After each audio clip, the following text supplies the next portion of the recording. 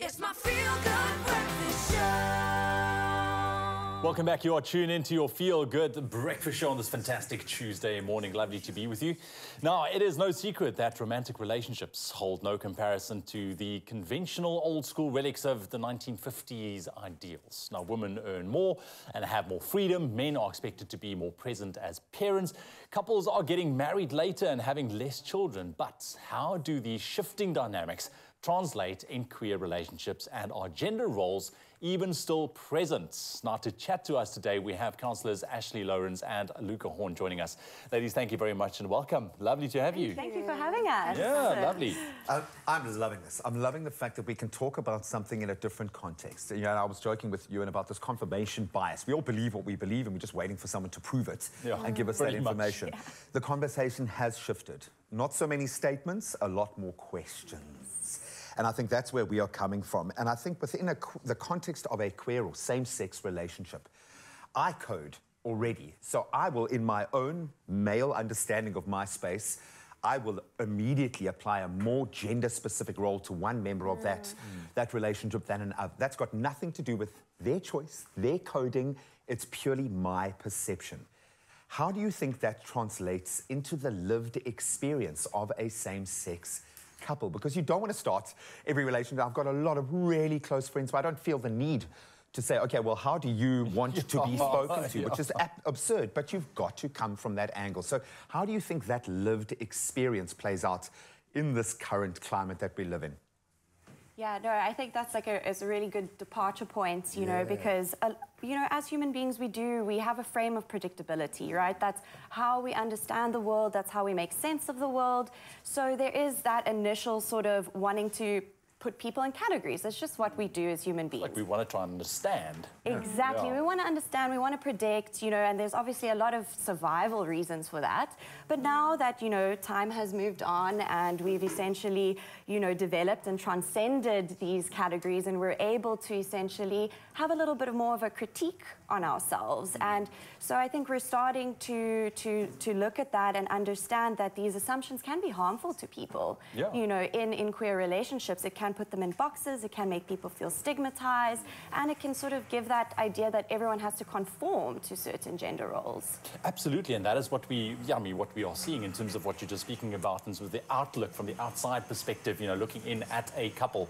When it comes to same-sex couples, Luca, what are you seeing? Are same-sex couples conforming to specific gender roles? And if so, to what extent? In your experience, what are you witnessing? Yeah, definitely. I think it really depends on, like, the interrelationship between specific couples. You know, it's like every person is their own individual. You can find same-sex couples that do conform to gender roles because that's maybe what they've like grown up with, or you know, the men do this and the women do this, you know. But also you do get same-sex couples that question and challenge these roles, and I think it's very much the same as these days heterosexual couples. Some of them also are questioning these gender roles, and I think it's like a overall movement towards kind of breaking this bind that people have.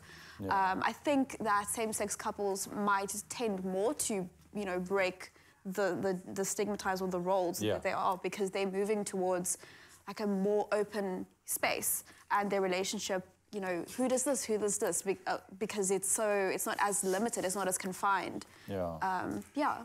For me, it stems, and I can only speak from my own personal relationship, where my wife and I are so different on every imaginable level that it is so tricky, and I'm blessed that I get to interview experts and thankfully not get charged for it every single day, but there is something about this conversation that holds up a mirror to every person, because it forces you to think about what you want out of that relationship.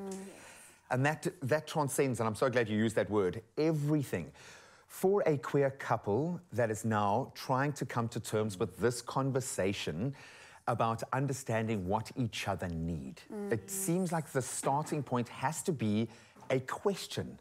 What is that question that I ask my partner when entering into that level up of a relationship? Yes, I think that's, I'm sure you'll agree, absolutely so important. And I think one of my areas that I work a lot with is couples counseling, and obviously queer couples, heterosexual couples, and for every couple, the same thing applies. You know, what are your needs and what are my needs? And how can we negotiate that? What are your expectations of my role? What are my expectations? And that's going to look different for every couple regardless. So I think having that, especially in the early on stages, you know, of meeting someone, what are your expectations in terms of gender roles, in terms of who's going to do what? How do you envision that playing out? So more match and fit, essentially. Yeah. That's how I see it. And I would add to that, because it creates a tempo of asking. It creates a framework of listening, not hearing and spurting out. As you can imagine, there's a lot of spurting of verbal notions in my household, but how much of that is meaningful in that sense? I absolutely love it. Maybe this is the opportunity that you have been waiting for to take your relationship to that next level, but also to set yourself free. How do you identify your role in that space? And that's in relief to the person you're in relationship with. It's a two-way flow. Think about that. We're going to continue in just a moment. It's my feel-good breakfast show.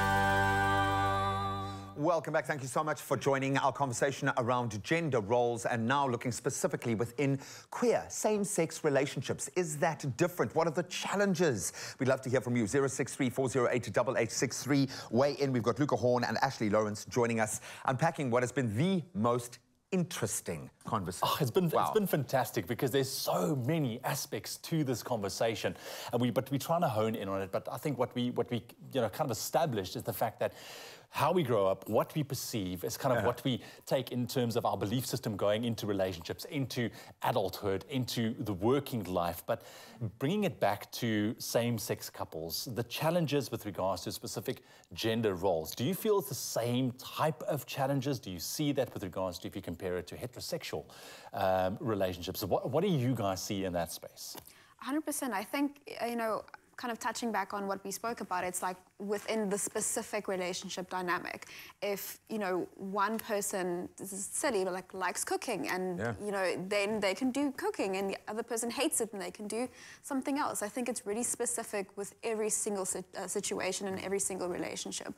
I definitely think there might be challenges that homosexual couples might face with regards to maybe, you know, family or friends or people not quite understanding or supporting them. For sure. Yeah, I think that's maybe a very big thing, because, you know, people fear what we don't understand. And I think if the people around homosexual couples don't understand, I think that can definitely put some pressure within the relationship. But I think if the relationship itself is strong enough in like communication and all of that, I think it could be a very strong one. And it's your person. That's the joy of it. I think I found that shift when we entered into marriage. It was like we're working on each other together now, and it's a slightly different notion than just being in relationship with someone where it's give and take. Now it's like we're trying to unlock for each other, trying to transcend our childhood baggage. This all being said, is there still a positive role for gender roles, these archetypes within society? Because I get a lot of strength when I know that it's my role to step up and do this. That's been the deciding factor for me in surviving this post-COVID nonsense if I didn't have that notion. So is there space for that?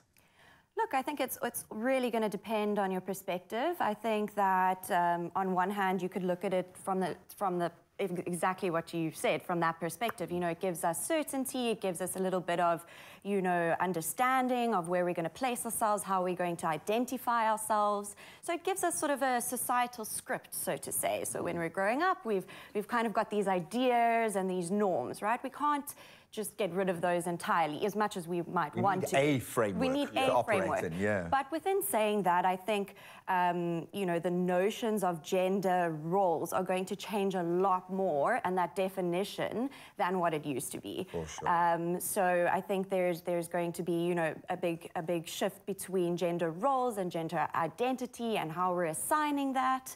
So I think there's a place, but again, I think that they shouldn't be harmful, shouldn't be discriminatory, and they shouldn't, you know, ever bar anyone from, let's say, taking that on. So if I personally, as a woman, you know, really identify with the role of being a mother, and that is a more traditional role, that's absolutely fine. We don't have to now throw out and demonize all the old traditional roles that we have. Absolutely, and I mean, I was speaking off air to one of the other councillors we had in an earlier chat, and with regards to that, to the old school kind of way with being a mother at home, stay at home with the kids and sorting that out.